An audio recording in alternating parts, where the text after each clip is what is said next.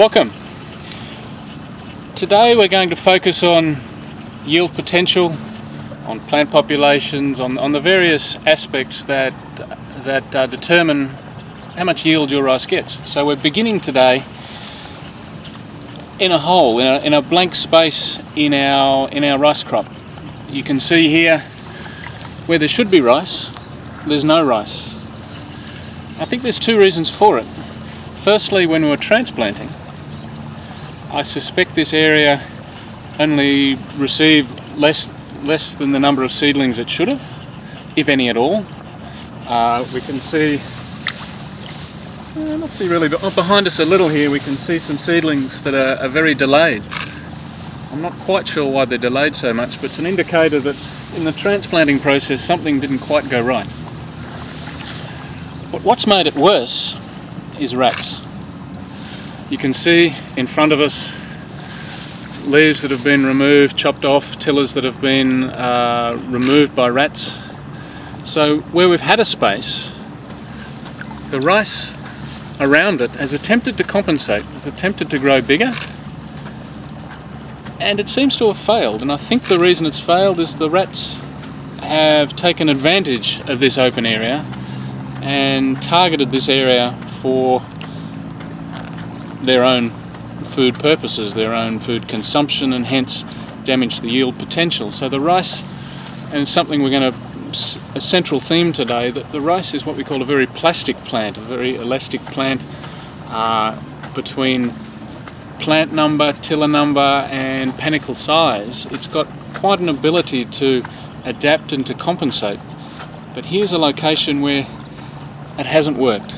The open space is still an open space, and the plants around us are not particularly convincing.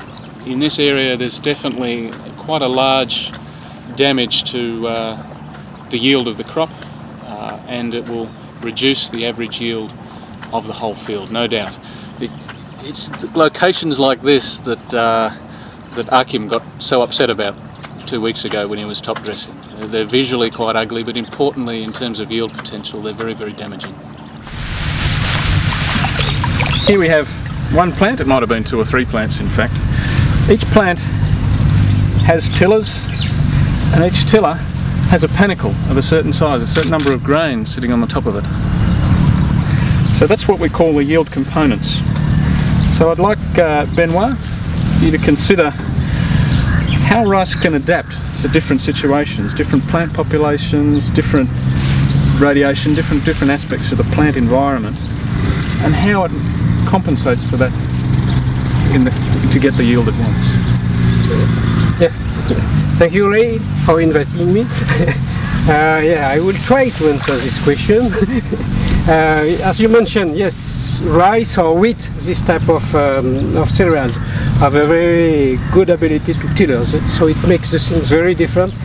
Once you have missed your planting with maize, it's nearly failed. It's not the case with the other crop until certain limit. So yes, due to this very large number of tillers I can produce, and during a relatively long time, until more or less the time they start to elongate. So for rice here, during 2 months, which is a long period, they can produce a lot of what we name tillers, these stems, and until covering a much larger space than what they are covering at the beginning.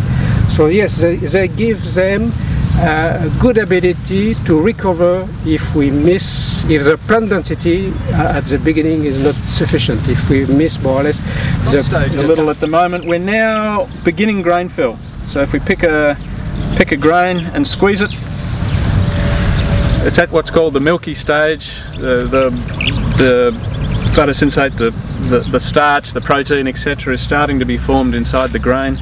Flowering has finished.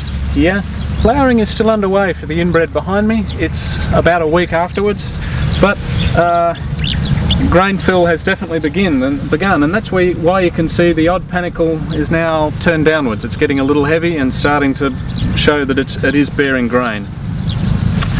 Otherwise, rats aside, it's quite a good news story. There's few weeds, it's setting its panicles well. There doesn't seem to be any insects issues, any other pathogen issues at the moment. Watch this space. But it looks good for a reasonable yield potential, notwithstanding our rat problem over there. Next we'll be choosing when to drain the field. As we did last time, we agonised for some time over exactly when to drain. We got it basically right, notwithstanding we had a big lodging problem last year, so we're going to be thinking about that. How can we do anything to counteract the lodging problem? But the next decision will be when to drain the field, and then harvest will be in about a month, I would say, from now.